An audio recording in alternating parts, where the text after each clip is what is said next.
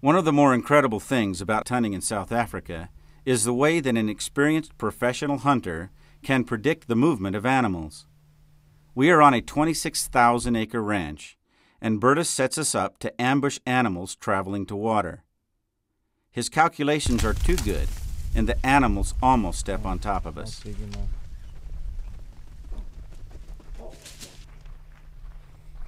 This time, as daylight fades, Bertus gets it just right. Wind direction, time of day, known game trails, and available cover are all factored in. The hunter also needs an available shooting lane.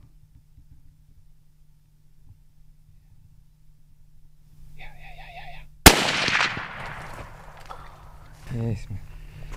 Yes, it's hard, you know. I was a little late. I hit her a little far back. Things happened so quickly that we thought the 40-inch horns belonged to a female Gemsbok. We find good blood and follow the trail. Holy cow. She's bleeding like crazy. Yeah. I didn't go very far. I'm scared.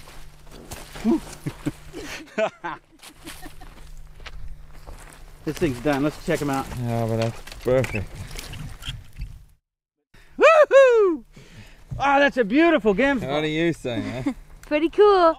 What happened, you know, I just saw them coming. That first one I missed a little bit.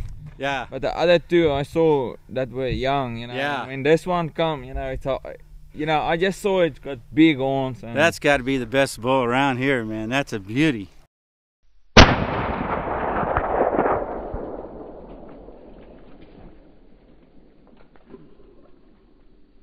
But hey, here I'm again with Bertus, out hunting in South Africa, the Muka Safaris, and I've had a great time here with my wife and Rebecca and Jenny.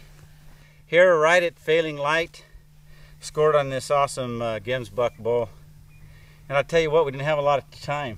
No, we were running out of time, you know. Last plan for the day, you know. Last plan paid off. It worked. But look at the mass on this thing. Just beautiful. That's 36 to here. That's got to be the best bull around here, man. That's a beauty.